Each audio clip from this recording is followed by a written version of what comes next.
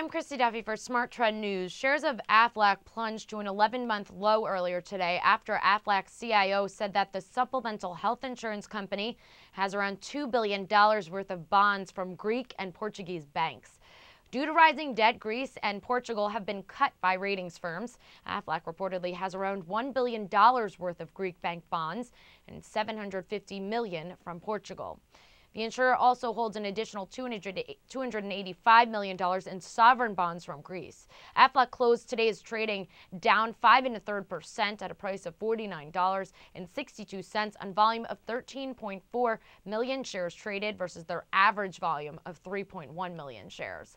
I'm Christy Duffy for Smart Trend News. For more on this story, visit our website, tradethetrend.com.